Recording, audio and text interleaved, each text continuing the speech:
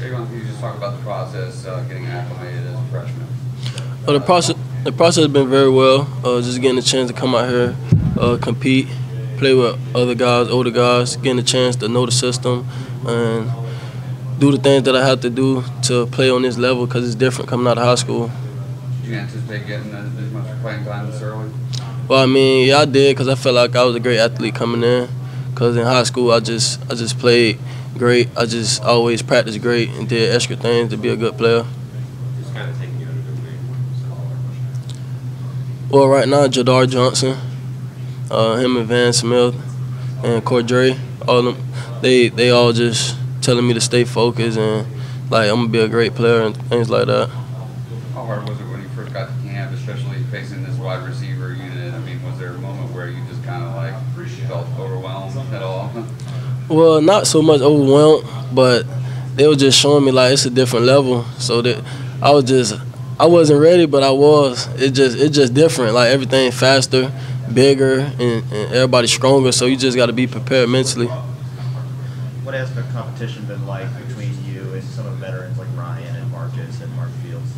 The competition been great. I mean, we all just getting after it. Not so much like well, I mean, I could say like we all just trying to compete. Everybody trying to get playing time. Everybody actually playing. I mean, everybody not getting the same amount of playing time, but I mean, we all compete and practice. It's just different every week. Everybody get a different chance with playing time wise. Do you feel like you guys are making each other better each week in practice? Yeah, I feel like we do, because sometimes when people need help, we just go to someone else or just ask a question if you're not sure, like on the sideline, getting mental reps and things like that. Marcus is a guy who had to kind of bide his time a little bit, and then he made a big play against Louisville. Yeah. Is there something you can learn from all that? Well, I mean, yeah, in big-time situations, you got to make plays. I mean, he stood up. I mean, he got his chance, and he's showing that he was a great player. How hard is that balance when you talk about the individual competition, wanting what's best for the team, but also you want that spot? Each of you guys wants that playing time. Yeah, I mean, we do, but sometimes you just got to be patient. You just got to wait for your time. You got to compete. Eventually, the coaches will notice. See, like with me, I just compete every day in practice. I study, go over film. I just do everything that I need to do to be a great player and get on the field. You guys, As a scouting report on Trayvon Mullen, what do you do best right now? What have you gotten better at, and what do you think you have to do to earn more playing time? Well, right now, what I do right now best is like I play man-to-man coverage best. I like lining up and playing against receivers. I just feel like to get better, going further, I just got to pay attention to the little things, fix all my little mistakes. I don't feel like I got big mistakes. I just feel like I got to get bigger, get stronger. The speed is there, the athletic ability, and things like that. I just feel like I got to pay attention to the little details. you guys have NC State coming up, obviously, but how excited are you about that trip to Tallahassee that's coming up? Oh yeah, I'm real excited. Get a chance to go back home and play. I feel like I got a chance to keep getting better. Like I said, as the week go by, competing.